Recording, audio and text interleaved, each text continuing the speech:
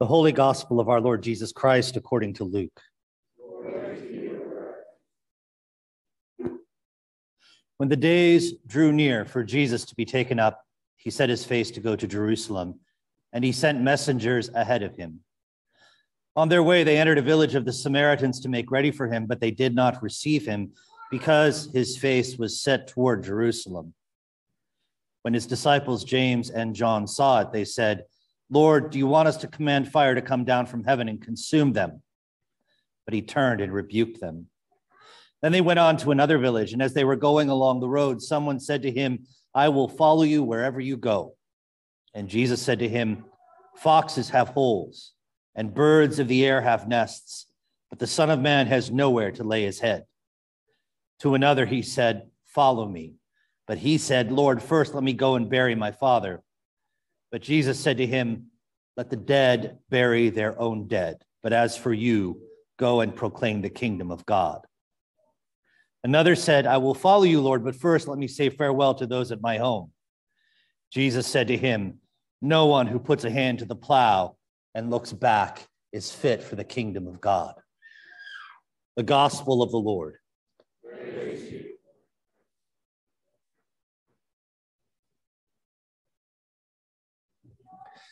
In the name of the Father, and of the Son, and of the Holy Spirit. Good morning.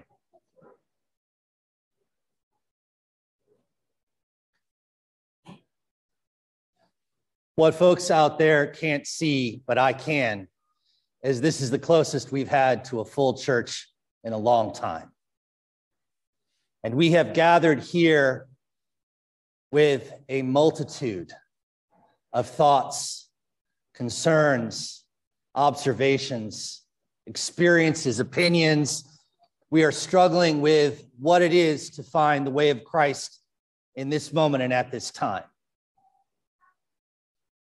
Would that I and we were so assiduous in the everyday as opposed to these days that we live in now.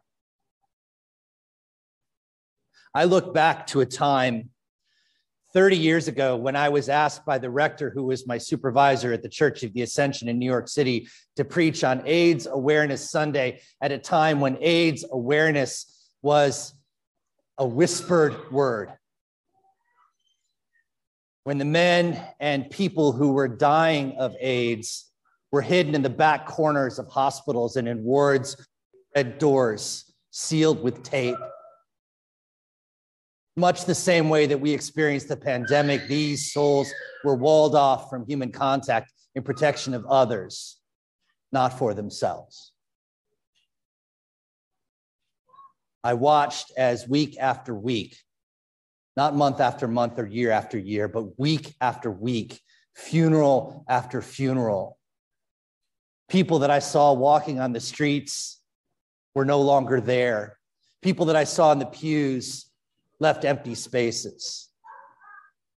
And the rector asked me to preach, and I sat in front of my computer. In those days, I was still writing scripts, and I wrote 7 sermons in 4 days, and none of them were true or right.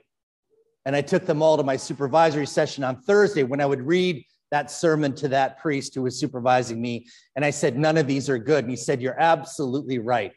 They stink." And then he gave me the greatest gift that I have strived to give to every preacher that I have been honored and blessed to mentor, which is, I say, "Good luck," which is what he said to me. He didn't let me off the hook. I was still preaching. And I walked in with the best of a bad lot up to that pulpit. And I looked at that sermon and said, "I can't preach this. I've failed." And in that same way, I confess to you, over 30 years later, and all of these experiences walking hand in hand with people for years and decades of pastoral care, watching and caring and loving people through all of the great struggles of their lives as they seek to be better human beings in a world that does not accept that struggle too often. And I still fail.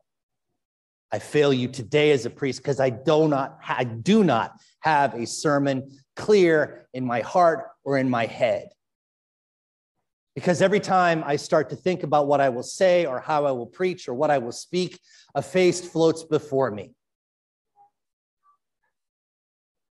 Going back all the way to my childhood and watching person after person come to the Episcopal and Lutheran churches in our community seeking care because they were barred from other communities because of the choices they had made with regard to their health care. They were cast out, and they were looking for a place to be received. And I was excited that my church could do that, but I also saw how my church had people in it that were deeply conflicted.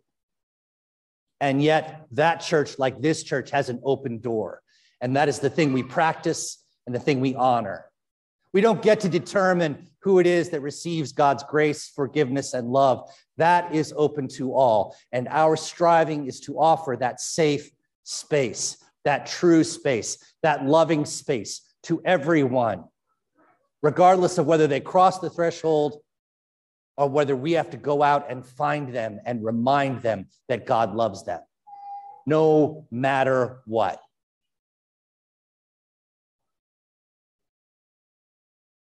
I have seen that experience and that fright in people's eyes, whether they have been fleeing oppression from other states or whether they have been struggling with oppression in this one.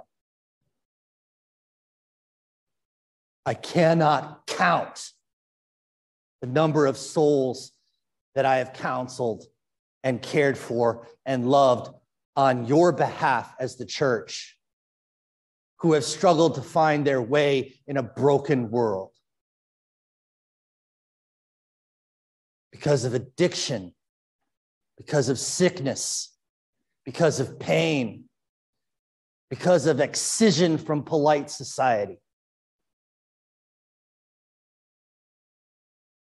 I was asked just this past week to describe my church. And I said, after over 260 years, after 12 years of service here, we finally have the right mission statement, which is welcome home, which sums up everything that we have been striving to practice all this time. And still, the battle and the struggle and the wonder and the love are not concluded, because we are always a work in progress. Just when we think we have it figured out on how to love 360 degrees, 7 days a week, 24 hours a day, something happens that gives us an opportunity and challenges us to love in ways that were more radical, more profound, more affecting, and more transforming than we had anticipated just yesterday. This is what it means, as Paul lectures us, to never again submit to a yoke of slavery, but to accept the freedom that comes with the gospel of Christ, teaching us that that freedom means nothing unless we care and love as deeply for our neighbors as we do for ourselves.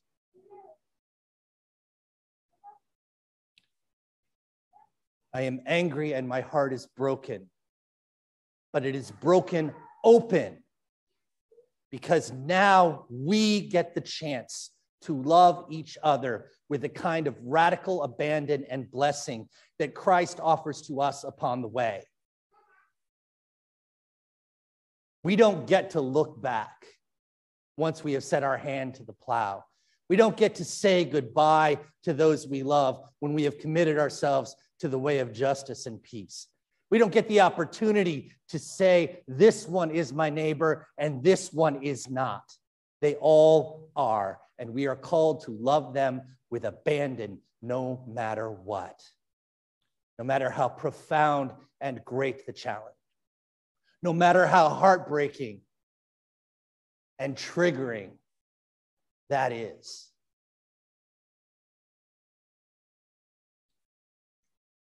I look around this room, this community, this church, this nation, and this world, and I see people that I love with my whole being. And sometimes we agree, but always we love. We strive for justice and peace, and we respect the dignity of every human being. These terms of our covenant in our baptism are not negotiable. They cannot be grayed out or in. They enliven us and quicken us and give us the realization that when we walk in this way and follow Christ, there is no compromise, but there is only radical and true and open love that will flow from us to the other without question and without abandon. Sometimes that means we raise our voices in protest. Always that means we raise our hearts to strive for liberation and peace. Never do we compromise the gospel that is of love and grace and forgiveness in Christ.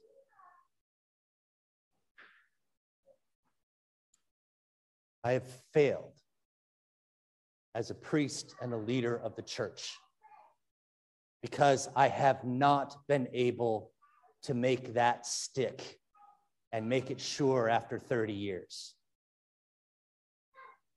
But I will never stop trying. Nor will we ever, ever close the doors of this church to anyone who seeks the life of Christ and to walk more profoundly in following Jesus to a closer relationship with God and with their neighbor. And we recognize everyone, every human being is our neighbor. And we will practice that love for them, even as we hope to be loved ourselves this day and always. Amen.